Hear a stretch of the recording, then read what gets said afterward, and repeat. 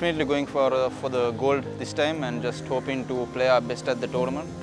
In saying that, it will not be easy because Hong Kong, Japan will be coming off a World Cup experience in San Francisco. So the boys are really up for it and they are really excited about the tournament. Definitely will benefit a lot to the team with the experience of Gayan Weeraratne coming back into the side, because he has been there for I think around 12 to 13 years now, and it's actually a good mix of youth and the experience, and it's actually a great balanced side this time. In the 2014 Asian Games, it was an unfortunate incident because we lost the bronze medal match against Korea.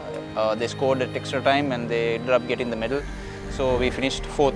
So it was really tough on us, but I think we have learned a lot from that, and coming back we have looked at the sides that we are going to face this time, and I think there's a plan in place. It was definitely good to get some tournaments in before this main tournament for us for this year, but it will be the same with the other sides as well that we are going to face, because they'll be also playing tournaments, and because Malaysia was in Japan and they played a tournament recently, and as I said earlier, Japan and Hong Kong are coming off from the World Cup, so it's going to be an exciting tournament.